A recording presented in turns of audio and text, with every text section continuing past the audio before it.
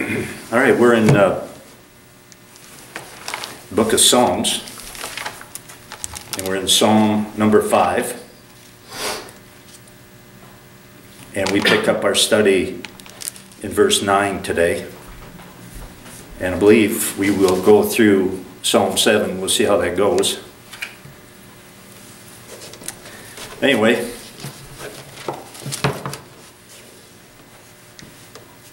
let's pray one more time. And Lord, we ask that you would sanctify us by your truth. Your word is truth. In Jesus' name, amen. We left off in verse 8. I want to begin reading in verse 7. Just keep in mind that this psalm was written by David, and like many of the psalms, it is a prayer. So he says in verse 7, "But as for me, I will come into your house in the multitude of your mercy. In fear of you, I will worship towards your holy temple." Just a reminder that David says that he would come into the house of God in the multitude of God's mercy, meaning he realized that he didn't deserve it. You know, he didn't earn the right to come into God's presence. Nobody has earned that. But God in his mercy allows Christians, those who have been forgiven through Christ, to come into his presence in prayer right now and into his house, which is heaven, after they die. Verse 8, "Lead me, O Lord, in your righteousness because of my enemies. Make your way straight before my face." In other words, he's saying, God, show me what to do, show me how to live, and do it because of my enemies, you know. He doesn't want his enemies to be able to accuse him of doing something wrong, of doing something ungodly. They're going to accuse him anyway, falsely, as we're going to see. But he doesn't want there to be any substance behind their accusation. So he says, God, keep me on the straight path. Don't let me do anything wrong. So, well, let's look at verse 9. "For there is no faithfulness in their mouth. Their inward part is destruction. Their throat is an open tomb. They flatter with their tongue." Stop there for a second. This is exactly what I was talking about. This is talking about words that people speak that are unkind, that are untrue. Referring to David, David is referring to his enemies, and slander and gossip. And we've all probably lived long enough to know that people's words can be as deadly as any bullet. You get a slick-talking, gossiping slanderer, they can do a lot of damage to an innocent person. And there really is no way to completely counter vicious words once they're spoken, because some people are going to believe that they're true, whether they're true or not. And I've always taken comfort when I've been gossiped about or whatever. I've always taken comfort knowing that I know that it's not true, and God knows that it's not true, and people who love me and care about me know that it's not true too, and I'm okay with that. And other people, well, they're going to believe what they're going to believe anyway, so it doesn't matter. But you know, the question might be asked, what do you do when you're slandered? If it doesn't pay to counter it, or try to counter it, you can try to defend yourself, but it usually doesn't work. So the best thing to do to at least avoid the frustration that comes with being gossiped about or slandered is to pray to God, is to ask God to use that slander and that gossip to bring about something good, because he's able to do that. Verse 10. But David goes on, he says, "Pronounce them guilty, O God. Let them fall by their own counsels. Cast them out in the multitude of their transgressions, for they have rebelled against you." That's another thing you can do when you've been slandered.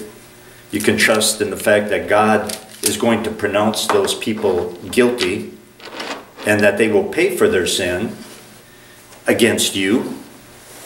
They're not getting away with anything, because they haven't just sinned against you. They've sinned against God. Primarily, they've sinned against God, because God hates the sin of slander. It's a sin. And gossip, that's a sin. And God hates those things. So verse 11. But let all those rejoice who put their trust in you. Let them ever shout for joy because you defend them. Let those also who love your name be joyful in you. So the best thing to do when someone sins against you is to take refuge in God. And that's what he's doing right here. Take refuge in God. In other words, trust in the fact that God will use whatever has happened to you for your long-term good, and that he's going to take care of business if that person doesn't repent of the bad that they have done by receiving Jesus Christ and the mercy that comes through him.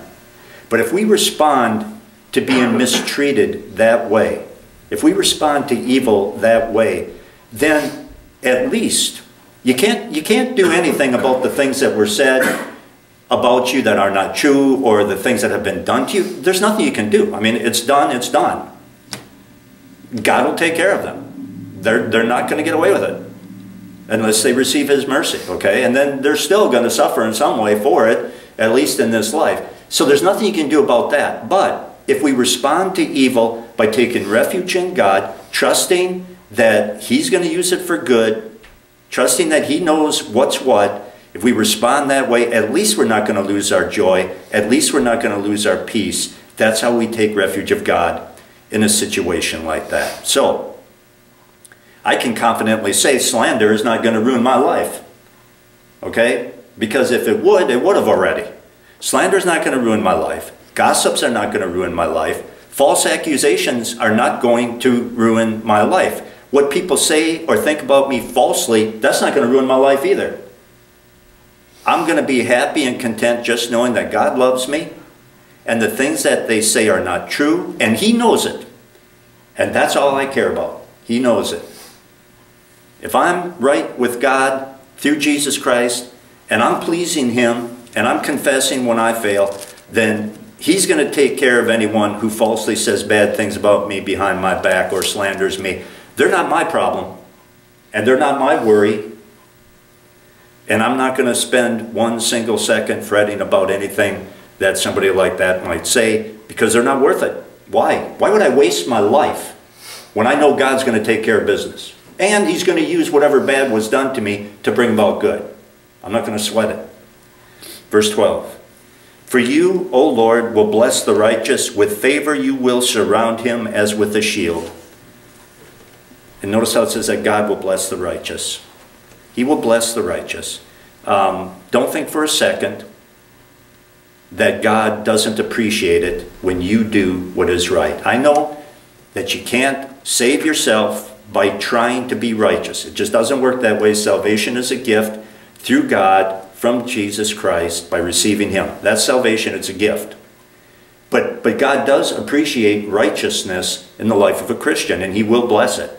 He promises to bless it with an eternal reward, if not in this life. In addition to salvation, he'll pile rewards on you for doing what is right in his eyes. He appreciates that. Let's go into Psalm 6. O Lord, do not rebuke me in your anger, nor chasten me in your hot displeasure. I can't think of anything worse than having God be angry at me and giving me some kind of a whooping in his hot displeasure, in anger. That would be scary. But I'm so glad that he doesn't, because that's not how God operates. I remember one time, my pa was so angry at me when I was little, because he thought that I broke a window, and I broke a lot of windows in my life, but I just happened to not break this one by a fluke. My pa came home, and all he did was look at me, and he said, and don't tell me you didn't do it. I didn't have a chance. He chased me around the backyard. He never did catch me. And he was in track when he was younger. He had fire in his eyes. He would have caught me, I would have been a dead kid. I swear. I took off running. I don't know how long I ran, but I ran. And I ran in circles and he never caught me. So that's what I think of. And I think that's not how God operates. If you're a Christian, you're a child of God, you're in his family. The Bible says you're adopted into his family by your faith in Jesus Christ. And when he has to chasten you as a Christian, as his child, it's never done in his hot displeasure. It's never done in anger. It's never done that way. It's done because he loves you. I remember when Aaron was little, I had to discipline him a few times. Not much, honestly, not much at all. But I remember the few times that I had to, I hated it. I hated it. I didn't want to do it. I tried to avoid it.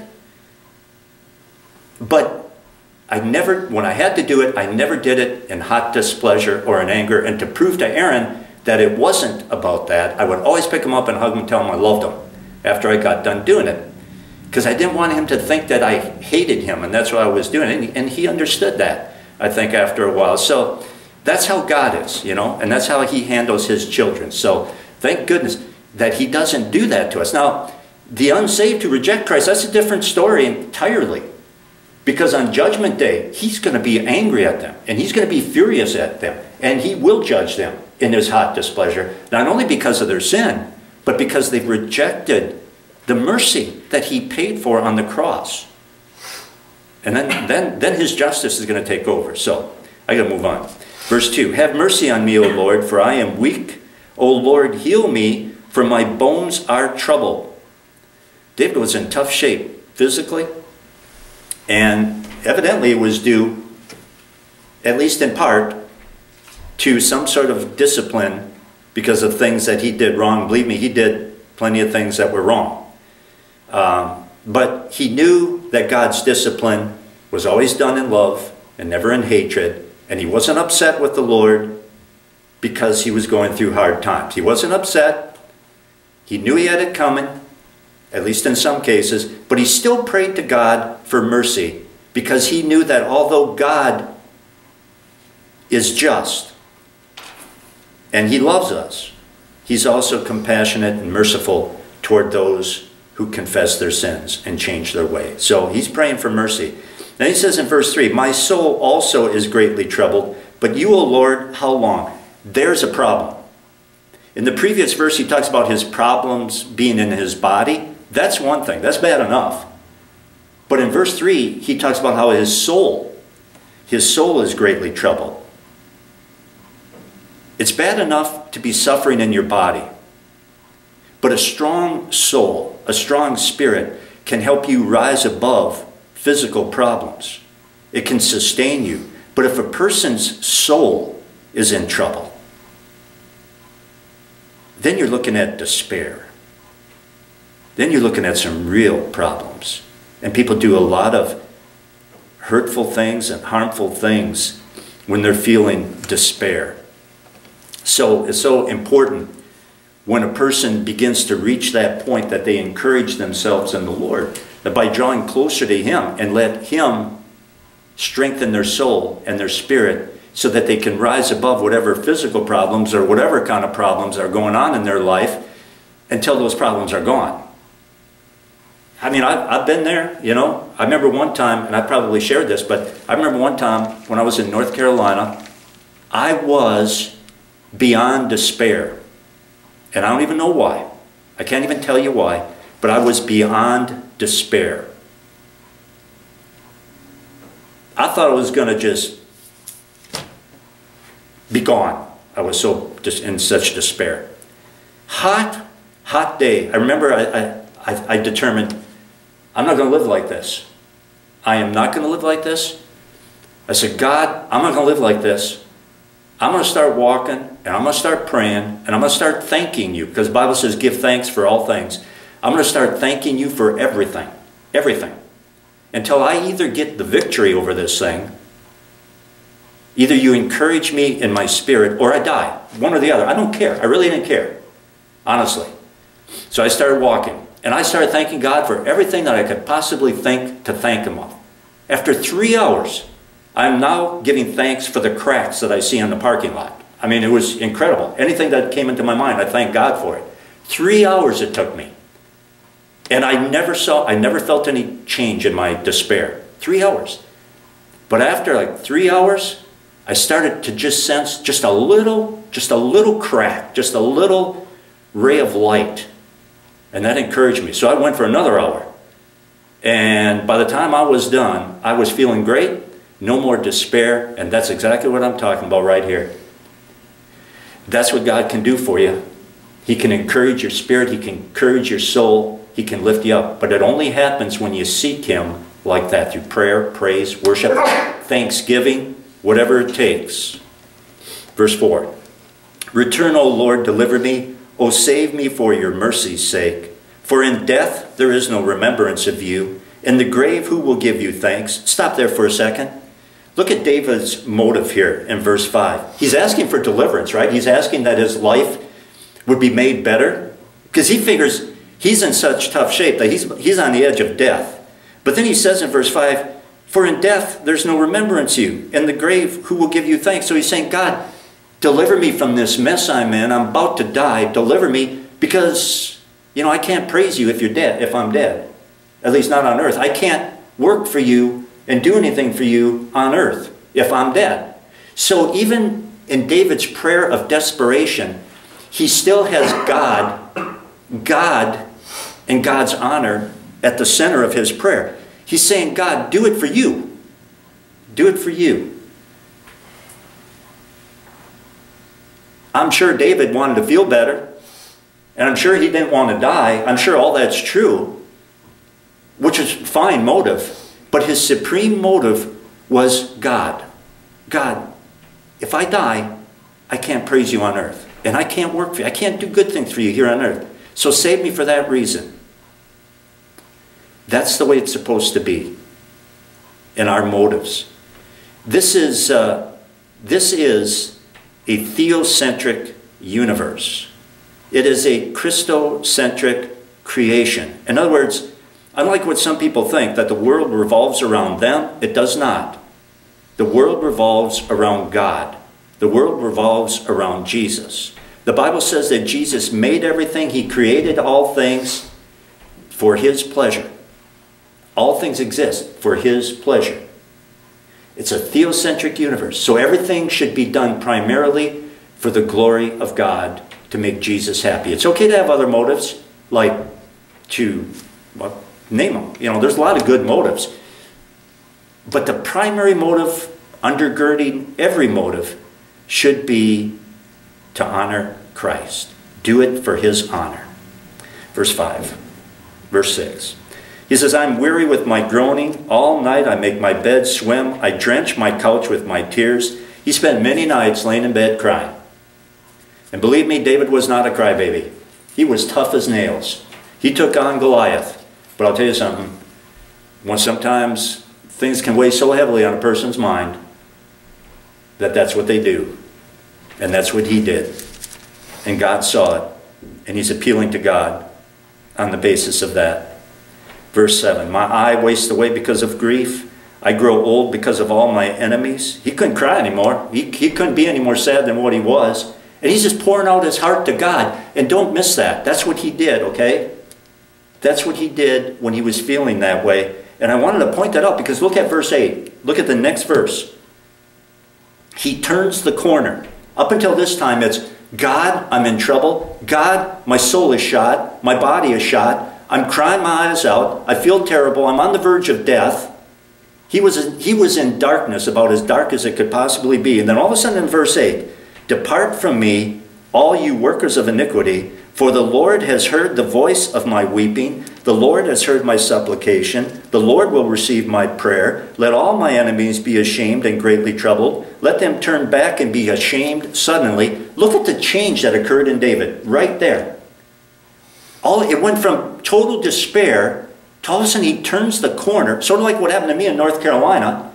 He turns the corner and he says, you guys who can give me a hard time, you better get away from me because God has heard my prayer. And he's about to act. How did he know that?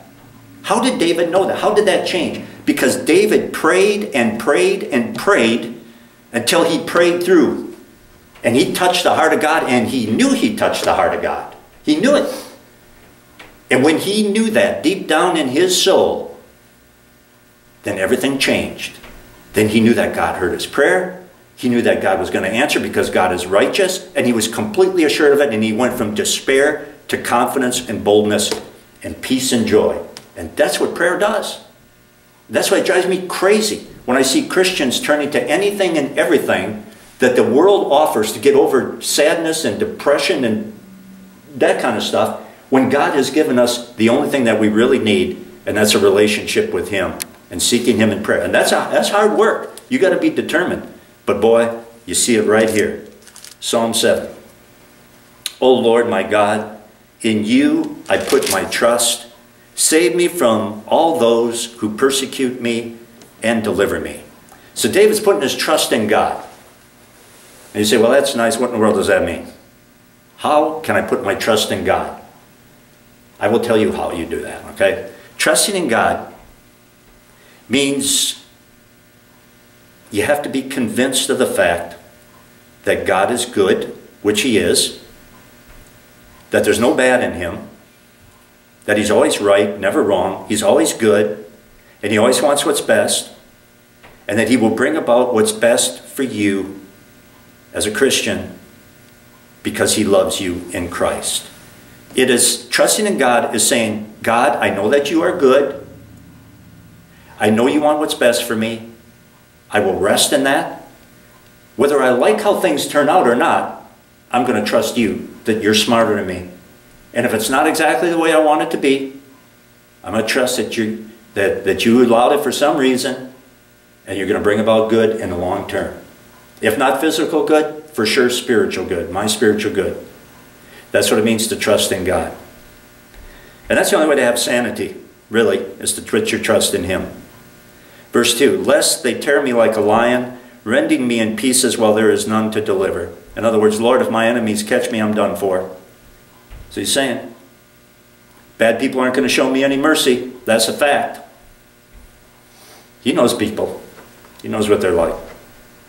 You know, it always amazes me. Some people think that God is harsh because He has standards, because He has rules of right and wrong. But the fact is, God is much more merciful than people, than many people. If not, well, I shouldn't say many, all people. God's mercy is infinite.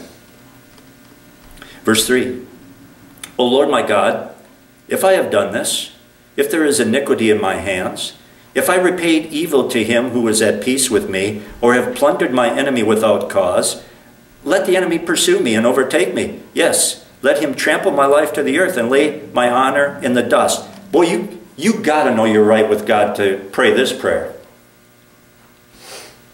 Lord, if I have done these bad things that these people accuse me of doing, then by all means, kill me. Just judge me, wipe me out. That takes boldness. That takes confidence before God to pray that. And that's one of the beautiful things about living for Jesus and confessing the moment that you fail, is because you can have that confidence before God. And you can say, well, Lord, you know, man, if I got this coming, then give it to me. But deep down inside, you know you don't have that coming because you're walking with Him, see? And you know that God is on your side. Verse 6. Arise, O Lord, in your anger, lift yourself up because of the rage of my enemies. Rise up for me to the judgment you have commanded. In other words, he's saying, Lord, please wake up because this whole situation is wrong. I'm in all this trouble. It's not my fault. All this bad stuff keeps happening to me is not right. So he's saying, God, how about putting a stop to it? David, you know what I like about this? It's obvious that David didn't like his situation, right? That it was not good. But notice what he's doing. He didn't like his situation, but he didn't become bitter. He didn't quit on God. That's obvious because of what he's doing. His life was not pleasant.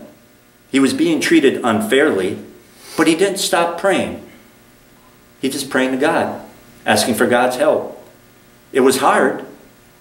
It was hard, but he still had faith in God. Our faith is tested when life doesn't seem to be fair and God doesn't seem to be doing anything to change it, at least right now. That's when our faith is tested. Anybody can talk big about their relationship with God. Anybody can talk about God and how, you know, they know God and they care about God when times are good. Oh yeah, that's easy. But how about when things aren't going good? And you're praying like crazy and for some unknown reason, it's not changing. That's when your faith in God is tested. Anybody can do it the other way. But God will change it. He will change it. He will change it for David. He will change it for us. Things will get better no matter how bad they might be right now. They will get better if we know Christ. It's just that God's timing isn't always ours. And sometimes God's timing doesn't happen until eternity, until the next life. Faithful Christian is going to live for Jesus and live for eternity, even if they're not experiencing the good that they want to experience in this life. 7. So the congregation of the peoples shall surround you. For their sakes, therefore, return on high. In other words, God, He's saying, sit up on your throne, God, and flex your eternal muscle and take care of business. Take care of the bad people, because you got a lot of people out here who want to see you do the right thing and want to see bad people put in their place. And again, it's going to happen. Verse 8, the Lord shall judge the peoples. Judge me, O Lord, according to my righteousness and according to my integrity within me. Verse 9, O let the wickedness of the wicked come to an end, but establish the just. For the righteous God tests the hearts and the minds. God tests the hearts and the minds. Just a reminder that God not only looks at and examines what a person says and does, but He also looks at the motive behind what a person says and does too. He knows what's in our heart. So sometimes we may do things that are bad, but God knows our heart. He knows that we didn't mean to do bad, okay? And He takes that into consideration. Likewise, sometimes people do good outwardly, but their motives are selfish. And God knows that too. So they're good things, they're good words, sweet sounding words, good deeds with bad motives are actually in the eyes of God bad things. He's not buying it. He's a righteous judge. He knows what's going on. Verse 10, my defense is of God, who saves the upright in heart. God saves the upright in heart. The upright in heart refers to people who have holy desires. Okay? You are upright in heart if deep down inside you want to do what is right in the eyes of God. Everybody sins. Christians sin. People who love Jesus sin. Everybody sins. But a real Christian is set apart from the rest of the world because they have holy desires. They are upright in heart. Not always upright in action, but upright in heart. A genuine Christian is someone who wants to know what is right, so they read the Bible, and they want to do what is right more than anything else, and so that's why they confess when they fail and they get back on track. That's what it means to be upright in heart. Those are the people that God saves, according to this verse. I wanted to get through this song, but I'm restrained by that 30-minute clock for television, so I'm going to have to stop right here. And Lord, we thank you for your word. Teach us to number our days, that we may gain a heart of wisdom. Let the beauty of the Lord our God rest upon us and establish the work of our hands for us. In Jesus' name, amen.